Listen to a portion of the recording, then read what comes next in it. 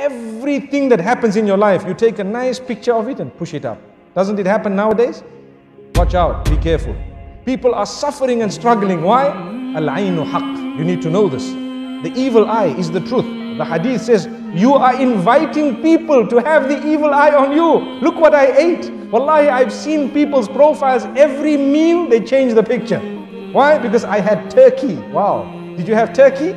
They say, I had this lasagna, and I had this and that, and this is the juice I had, and the drink I had, and this is where I went, and this is the hotel I stayed in, and this is how beautiful this was, this is the dress I bought, and this, every single thing. And every while, you dress your child and the picture is up, and you dress another child and the picture is up. Wallahi, there is a lesson. Go back to Surah Yusuf. There are 2 times that we learn a lesson in this surah in this regard.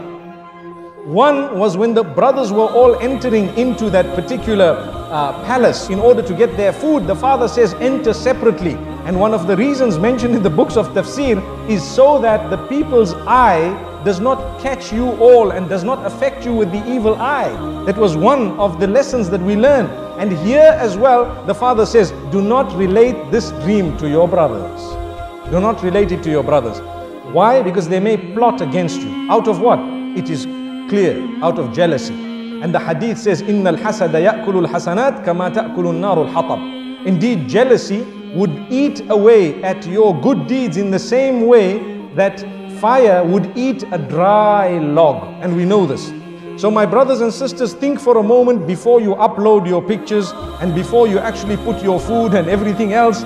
You know, we are not saying that you should divorce yourself completely from technology, but what we are saying, make good use of it. Make the best use of it, but do not use it to destroy your own self.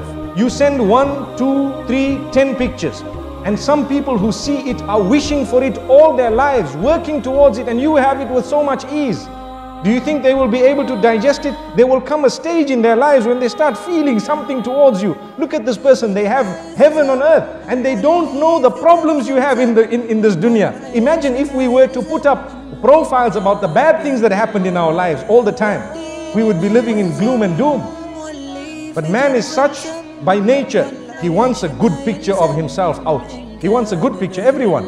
We want a good image. So there's no harm in portraying that good image, but it does not need to be the finer details of your life. Leave that between you and your loved ones and those who shared it. And sometimes if you really want, perhaps once in a while, you may want to share it with a selected few. May Allah subhanahu wa ta'ala grant us a powerful and a beautiful lesson.